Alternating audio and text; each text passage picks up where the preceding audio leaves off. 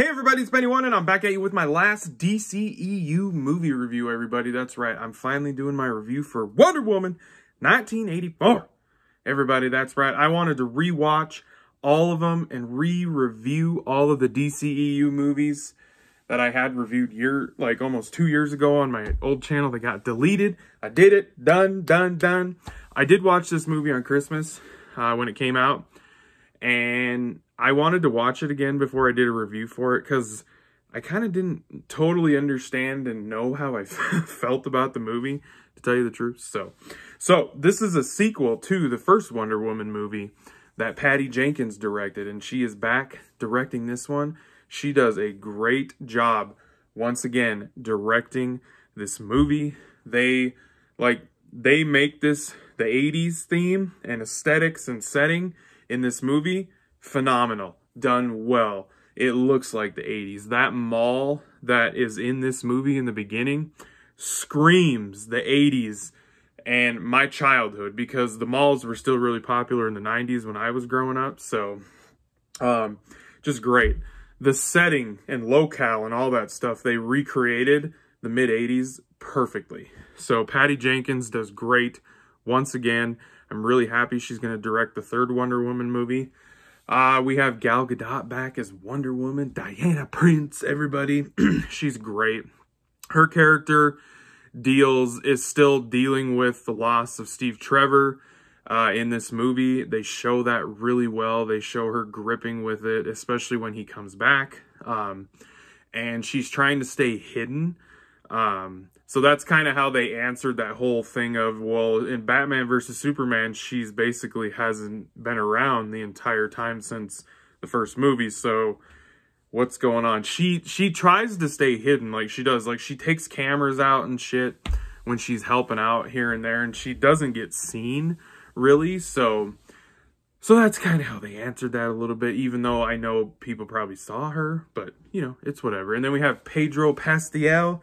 He plays Max Lord, and he's great. He's the show stealer in this one. He was my favorite character in the movie. Max Lord, he's this guy, oil business tycoon guy that basically is dead broke in the movie, and he gets a hold of this basically wishing stone, and he wishes himself to become the stone, and he can grant people's wishes then, and then he gets something in return for it. And that's how he starts getting all this oil and money and riches and shit. So he was great in this movie. Like, he was funny. He was a very Lex Luthor-y type character from the Christopher Reeves Superman movies, which this Wonder Woman movie feels a lot like the Christopher Reeves era Superman movies. It really does. You can tell that they're pulling from that and paying homage to that era of comic book movies that Christopher Reeves did with the Superman movies. It screams it.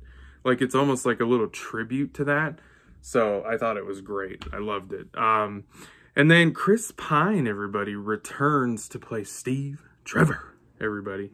And as soon as they announced that Max Lord was one of the villains in the movie, I kind of figured out in my head, because of my comic book background and reading comic books, knowing the characters already, that that's how they were going to bring him back with the wishing stone. She accidentally does it. Like, she doesn't just wish him back on purpose. Like, it just... So that's how he came back. And I liked his character. I didn't like his character as much in this one as I did the first movie. I did feel like it was kind of forced somewhat to have him in this movie a little bit. And they kind of recreated some of the scenes that were in the first movie, like when she has to say goodbye to him again. You know, it hits you here a bit, but not as much as the first movie. Not as the first movie, when he dies, that's some sad shit right there. And they tried to recreate that a little bit, so... But he did a good job. I enjoy watching Chris Pine in movies. I really do. I love his Captain Kirk. And then Cheetah, everybody. Cheetah. She did a phenomenal job. Why am I forgetting her name right now? I don't know why I'm forgetting her name. Good Lord. But they did a phenomenal job with Cheetah. Like, she did a freaking great job. But yeah, Cheetah was phenomenal. Kristen Wiig, Jesus Christ, I forgot her name, everybody. Horrible. Shoot me now, Jesus. She did great. They did a good job of Cheetah. Like, she didn't honestly turn into full-blown CGI Cheetah until the end of the movie. And they showed her and Diana develop a friendship.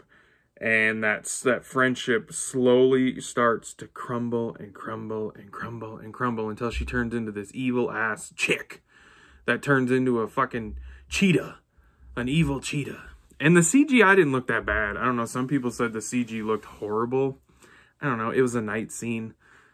And when they showed her face, I thought I liked the design of her. They did for a live action version of Cheetah. She looked good. It looked better in Cats, for Christ's sakes. So, most definitely looked better in Cats.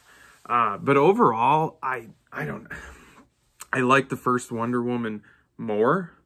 I think this one had a lot of like meaning with things that are actually kind of going on in our society today.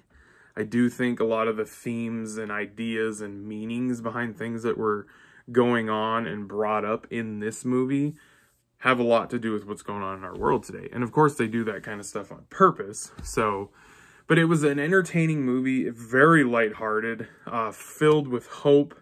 Like I said, it goes back to that Christopher Reeves Superman era of movies. It has that feel to it.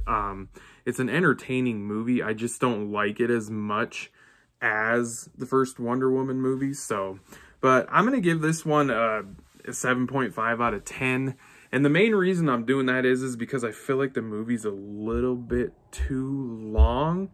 I feel like the first hour, there probably could have been about 15 to 20 minutes they could have trimmed out of the movie. So I felt like it did drag a little bit in there. Not like a bad drag. It was just because I was never bored with the movie. But so yeah, guys, I'm going to give this one a 7.5 out of 10. It's very entertaining. Or most definitely rewatchable. So thank you guys for watching my review for Wonder Woman 1984 and all of my DCEU movie reviews. And I think I'm going to be reviewing the Spider-Man movies next, everybody. That is right. Spider-Man, Spider-Man. And I'll be catching y'all on YouTube later because I have spoken.